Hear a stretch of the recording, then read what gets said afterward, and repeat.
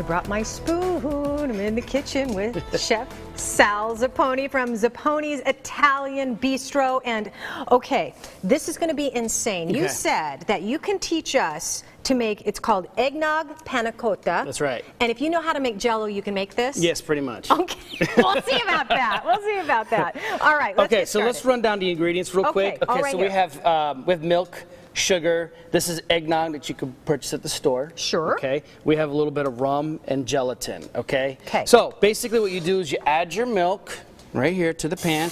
Now you don't want it to be too hot like that. That's maybe too hot. Yeah. Okay. Then you want to add the gelatin. So we're going to dissolve the gelatin into the milk. Okay. And then you add your eggnog. Okay, so the eggnog's got all the spices inside. Oh, yeah. The nutmeg, the cinnamon, all those flavors, okay? The creaminess. The calories. Right, the calories. Then we're going to add our sugar. This is about a half a cup of sugar. And just dissolve all the ingredients like you would do when you were making Jell-O at home for the kids or whatnot. So you're not really cooking this, you're just dissolving it. Yeah, exactly, just warming everything up. Okay. Okay, and then once you get to this stage right here, go ahead and just pour it into like a cup. So eggnog, you always just drink it out of a cup, you know, with whipped cream. So I kind of got the idea of just putting it in like a little coffee cup kind of thing. Makes it fun, you know. I mean, where does the rum go? Oh, right in here. I forgot. Whoops. Join me. The best part. Join me for cooking classes at Sal's as I teach Sal. No, that's never going to happen. So then, pour that in here, and then you refrigerate for 6 to 8 hours or overnight. Okay. And then the next night you have the panna cotta like that. All right. Okay. And then we're going to put a little bit of fresh whipped cream. So it's like an eggnog. A little bit of nutmeg on top.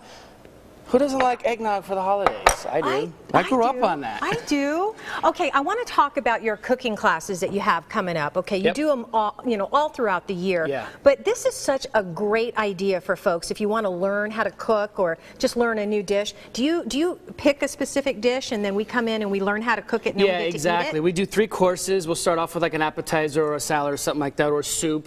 Then I go to an entree and then a dessert. I like to do desserts like this that are really simple. They're no bake, and that anybody can do at home. Put it in the refrigerator, let it sit there overnight, and then keep it easy. Because when people have family over, friends, they want to entertain, they want to be able to have a good time with them. So these are recipes that you can do a day in advance. Okay. And it just, so that way you can have fun with your guests. Absolutely, and that's really what it's about. And you provided recipes for us, and I have to tell you, Susan, you need to grab a spoon. I was just getting ready to say, oh, I heard you call me. We do a couple different types of panna cotta throughout the season. Right now we're doing a pumpkin. Yeah. You know, we've done cappuccino, we've done vanilla bean. So now we got the eggnog for the holidays. Did you get to try the other one? Oh my gosh, it's so good. So simple recipe. Let me show you this here. Zappone's Italian Bistro.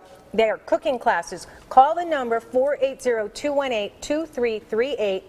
Book your reservation, find out what classes are coming up, buy a gift certificate and give it to the foodie in your life. ZapponesBistro.com for more information. And this eggnog panna cotta is insane. I love this as a gift idea. Here you go. Thank you. I need it. Thanks for joining us on the Gift Guide. We'll see you back here tomorrow. You're the best.